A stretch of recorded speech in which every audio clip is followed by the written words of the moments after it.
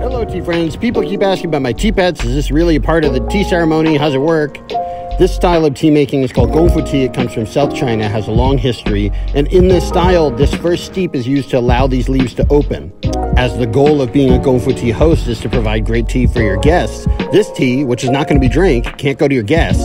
So instead, you feed it to your tea pets and you raise them over the years by pouring tea over them. By the way, my tea pets are Jenk, Xander, Bonnie, Clyde, and Hubert.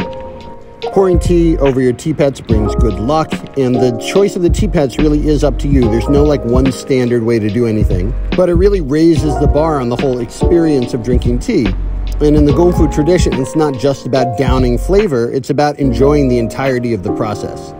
So cheers to all you and your tea pets, and if you want a tea set or tea pets, they're on my shop. Link is in the bio.